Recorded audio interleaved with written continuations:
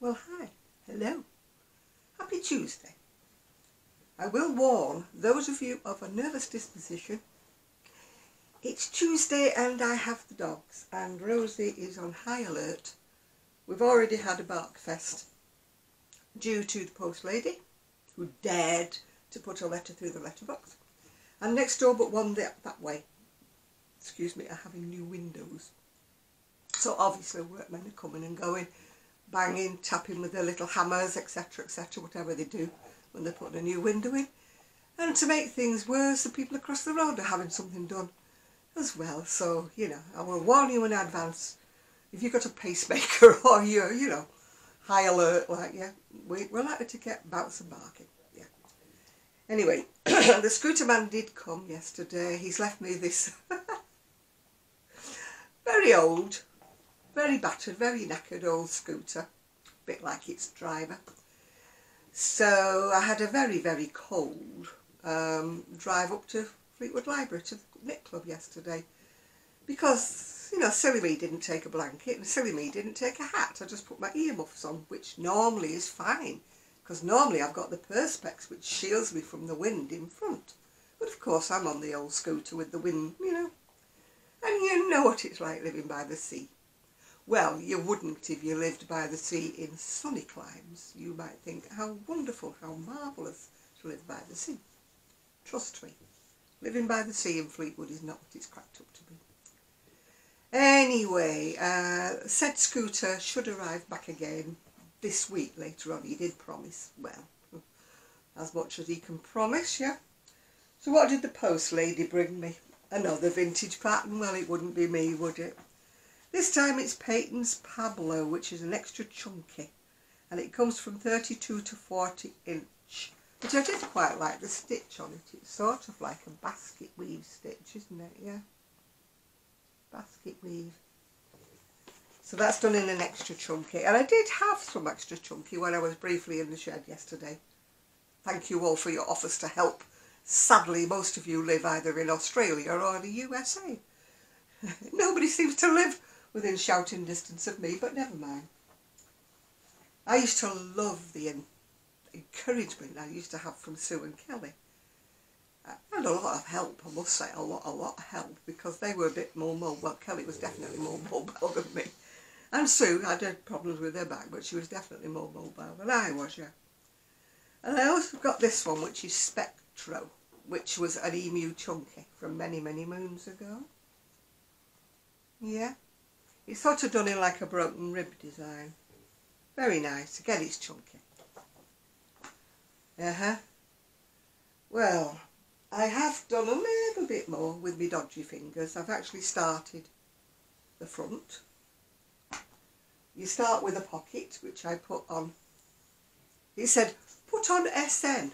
And I'm thinking, put on SN. Took me ages to work out it meant spare needle. Anyway, I put mine on a stitch holder. It's the pocket for when I get up to it. I have actually knitted the back. I know you will say, oh boy, it looks short, but it's got, if you remember the pattern, I'm not showing you the pattern, it's somewhere around. It's got a waistband on it. So it does look quite short, but I do like the pattern stitch. It's 2 rows of knit, 1 purl, 1 rib. And then it's a purl row and a knit row, which gives you that nice ridgy pattern. Yeah. I'm a bit like Sheila, I like an easy pattern. One that doesn't tax the old brain box, yeah. Oh, and I've got my crochet hook came from America. It's a Susan Bates with a soft loom handle, ergonomic, yeah. This is the one I use. I always think it's such a shame that everything is online, or even if you go into a physical shop, everything is packaged, yeah. This one isn't so bad, because you could actually, What you need is, if you go to a knit club, don't be afraid to ask people, can I just have a little go at your crochet hook, please, yeah? Take a spare ball of wool with you. And then, you would be able to test which hook suits your hand, suits the way you crochet. Because there isn't one hook suits all. There just isn't. Some people like the ergonomic, some people like the ones with what I call the blob end, some people like the inline end. Other people like a soft grip, other people don't. Some people like those big knobbly handles, other people don't, you know. And the ones with the big, like a tennis ball, you know, they're supposed to, I could never crochet with that, but some people can. But wouldn't it be nice if you could, theoretically speaking, sort of test out each hook before you bought, you know? And then, of course, once you found the one that suits you, you could buy it in all sizes. I must have spent literally hundreds of pounds over the years buying crochet hooks that I've had to give away because I just couldn't use them. They just didn't suit the way I crochet, you know. As we all crochet differently. And I am never going to say to somebody you're doing it wrong. I might say to somebody it would be quicker if you did it this way, but I would never say, oh, you're doing it wrong, because you develop your own style, don't you? Yeah. Anyway, Sunday I started back on my injections again. Not had them for 2 months yet again. So I'm going through the side effects situation that you get, which they don't tell you about. I went to the library yesterday. One of the ladies there said, oh, I'm thinking of asking my GP if I can have that ozempic or whatever, ozempic. Might as well be ozempic, yeah. I'm going to get it. And I said, be careful. I said, it's not all it's cracked up to be. I've been taking it for not many years, about 2 years. It wasn't given to me for weight loss. And to be honest with you, it hasn't. I might have lost 2 or 3 pounds on it, but it is not weight loss. I got given it because I'm diabetic and it's to control the blood sugars. People look at me and say, oh yes, but you've lost a lot of weight. I lost the weight before they even put me on the injections. It's hard work losing weight, believe me, trust me.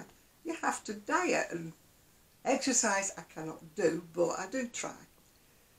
But you have to watch your diet.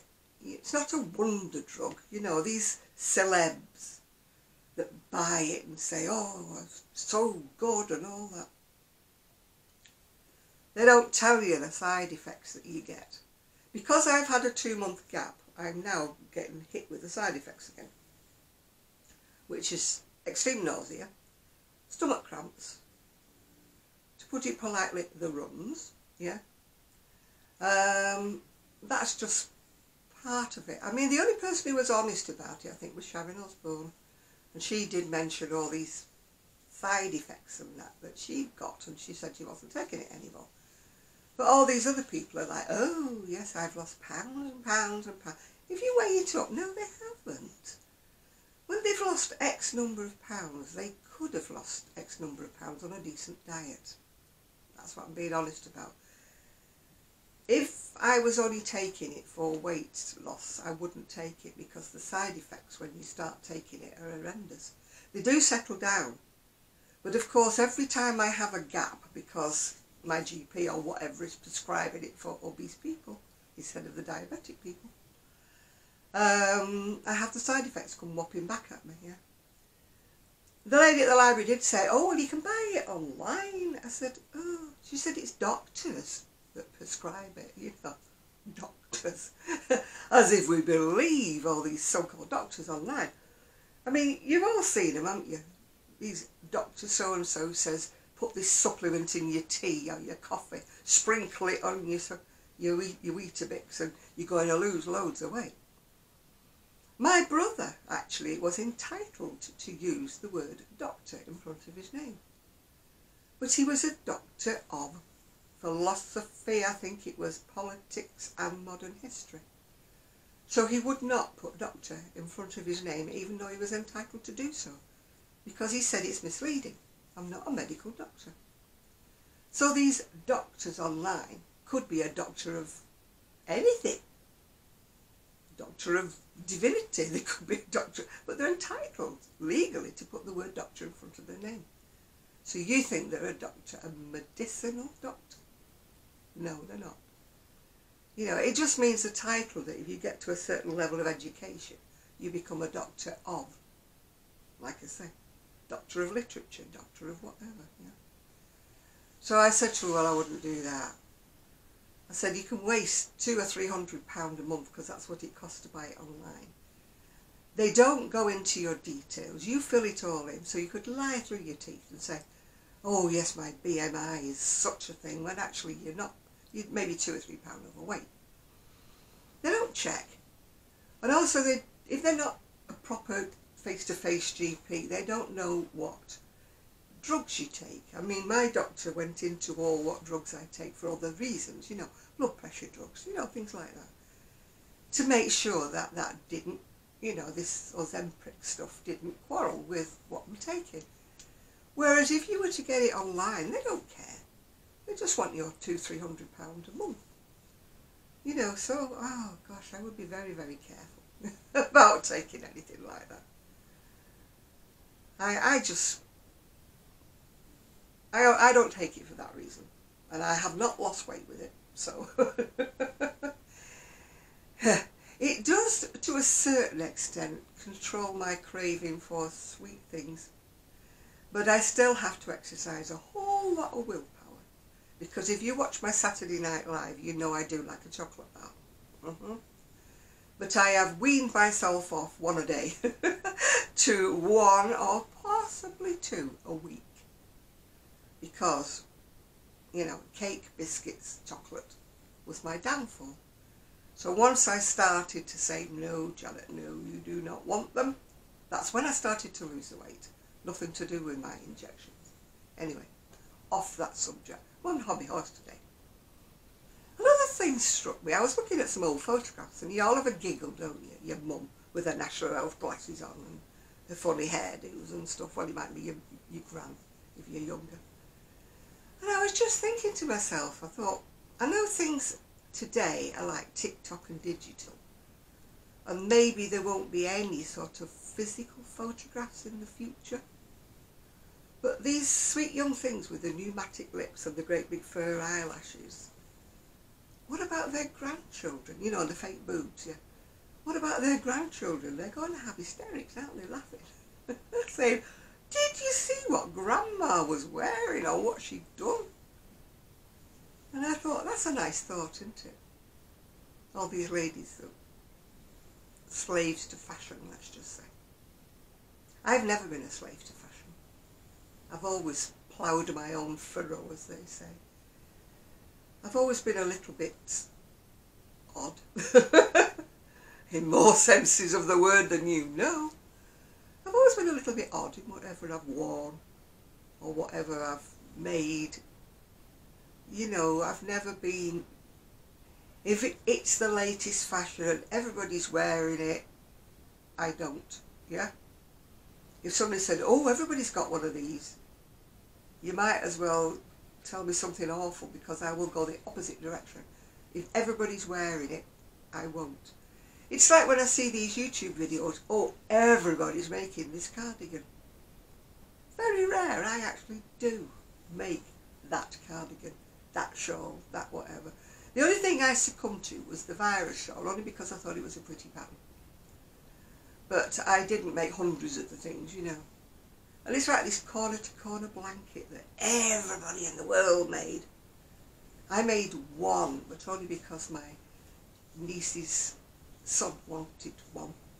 I hated it.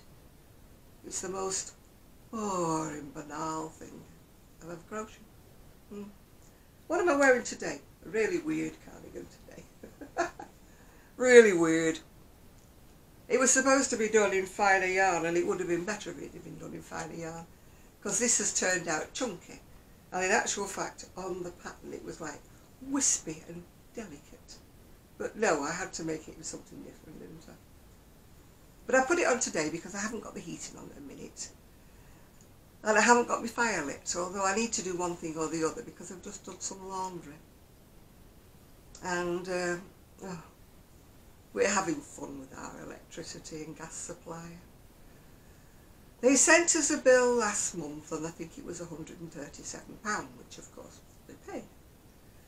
They sent us one this month, and it was 1,000 and something, and we went, what? Because my son reads the meter. Because apparently, for some reason or another, our smart meter is not talking to them.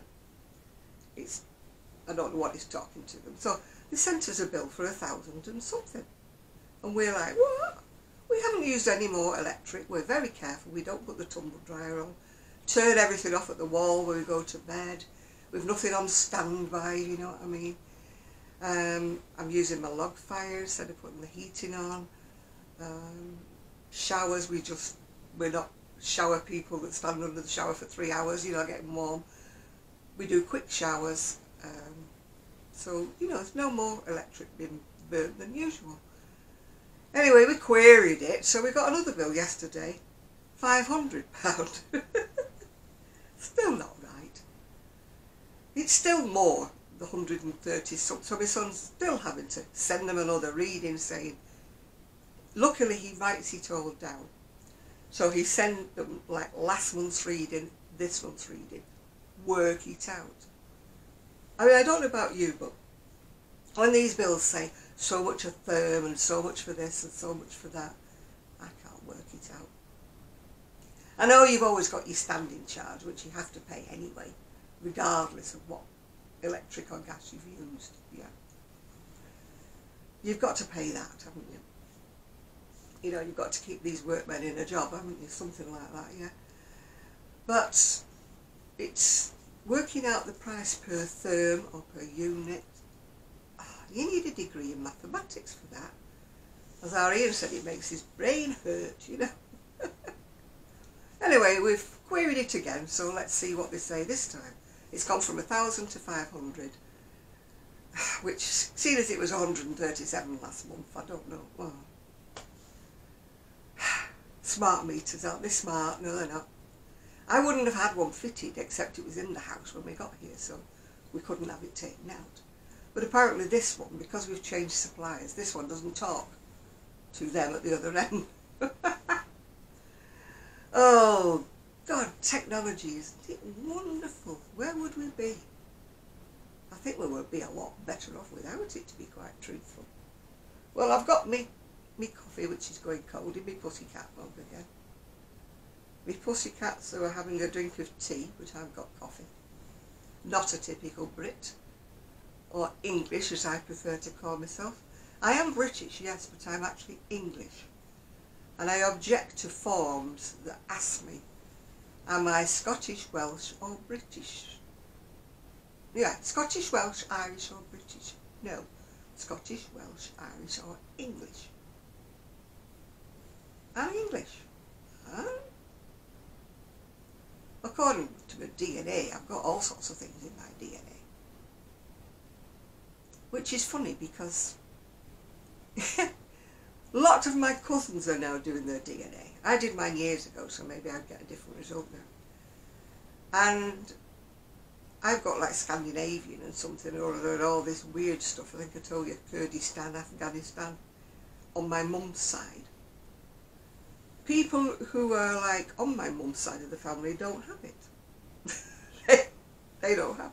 And yet another one who's on my mum's side, he has Scandinavian and Sweden and something else on his side. So I don't think these DNA results are quite accurate, really.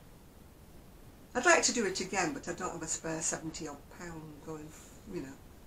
And even then that was on an offer. I think it should have been 100 and something to do your DNA. But, so I don't think I'll be doing it again. I think I'll just wait. What I thought should have been in my DNA wasn't. My dad always said we were descended from the Flemish weavers. And they came across in 1600 and something or other. And he was always adamant that that was in his family tree, that we came over. We were like Huguenots or whatever. Came over to escape religious persecution. But yet my DNA doesn't show one sign of that. So, maybe it was one story that got passed down the family tree that wasn't actually true. You do have these myths, don't you? If you watch that programme, Who Do You Think You Are? You know, people think that their granddad used to ride on the Scotsman, what's it called? The Flying Scotsman. Only to find out that their granddad never went near the Flying Scotsman. You know, there's all kinds of things that are, you know, I think it was boy George that thought his ancestor was something or other and found out that he knew that person, but that person wasn't actually his ancestor, it was just a friend of or cousin of, whatever. I would love to do that, but of course, you know, not being famous, it will never get done, will it, you know. My cousin in Scotland is doing the family tree a little bit more in depth than I have ever done. And he's found out there was, my mum was a Butterworth. There was a place in Milnrow called Butterworth Hall. Whether at some stage we actually had money, I don't know. It hasn't drifted down through the generations to little old me, that's all I will say. I did have a lovely subscriber that put on that she had a dream that I was an overnight international YouTube superstar or something, whatever it was. I forget the exact wording. I mean, I've actually been doing, I think it was Nathan who found out I'd actually started my blog on, it would be the 9th of the 2nd, which would have been my dad's birthday. And it was like 11 or 12 years ago I started the blog, whatever you want to call it. So I've actually been here. So I'm not exactly an overnight sensation, am I? Thank you all very, very much for my new subscribers. I always thank my older subscribers. I don't mean older chronologically. I mean they've been with me a while, yeah. Although quite a few of them, come on, let's be honest, put your hand up. Quite a few of them are my generation, which, don't knock it, golden oldies we are, yeah. But thank you so much for the new subscribers that I've got, via different forms, via Sheila, via different people. Thank you all. Yeah, it's nice. It's so nice when I get extras. It makes me feel worthy. Who was it used to say that? I'm not worthy, I'm not worthy. It was somebody on the TV. Yeah, I'm not worthy, I'm not worthy. I can't remember. I'm sure somebody will know. All I can remember is the David Walliams saying, computer says no. Yeah, my computer often says no, yeah. Says no a lot, yeah. Yeah, I've never got the sort of knack or the algorithm, is that a big word, of actually making money on YouTube. There must be some way, but I don't know it, yeah. So if you think I'd do this to finance myself, you're sadly wrong. Yeah. It might buy me a couple of coffees now. I'm debating whether to put Ko-fi back on, you know, because I did actually get 3 coffees bought me over the period of about 6 months. I may decide to put it back on. I'm always very, very conscious of seeing as though I'm begging, you know? You know the people who say, oh, I'm so short of money, and they beg, and my PayPal's underneath, just in case you have a hint. My PayPal's not underneath. My email's underneath. You want to write to me, my email's underneath in the little, what did he call it, the box underneath. There's a word for it, isn't there, which I don't know. The something box, the one where you write a little bit underneath. You know, you've got your hashtags in it, haven't you? I always put my email in there. You know, if anybody wants to speak to me, like, personally, and they don't want to put it in the comment box, you know. I usually answer, don't always answer right away, but I usually do answer eventually, yeah. Gives me something to do, yeah. So I'm going to try to do a little bit more knitting with this dud hand, yeah. The reason I've not got me support on at the minute is I've just had a shower. So obviously you don't wear it in the shower, do you? Mm-hmm. But it will be going on. So, white hand. Bloodless. I actually accidentally stabbed myself with a sharp knife the other day and not one bit of blood came out of my finger. And I'm like, did I cut myself? And I have got the cut mark where I did actually cut myself. So I didn't bleed, which is a bit alarming, isn't it? I thought I might have bled eventually, you know, when the blood chugged its way up to the end of my finger. But no, no such luck, yeah. Anyway, I'm going to go now before the doggies start barking and before my little phone starts going diggly diggly dee. And I forgot to turn the notifications off. So obviously, nobody loves me today. So how many minutes have I got left? How many minutes have I got left? 2 minutes and 36 seconds. So I will say goodbye before it starts ringing. So thank you very much for keeping me company. Don't forget to thumbs up, like and subscribe as they say, and tell all your friends. Well, the ones who crochet, or the ones who don't mind nutty old ladies, yeah? Bye for now.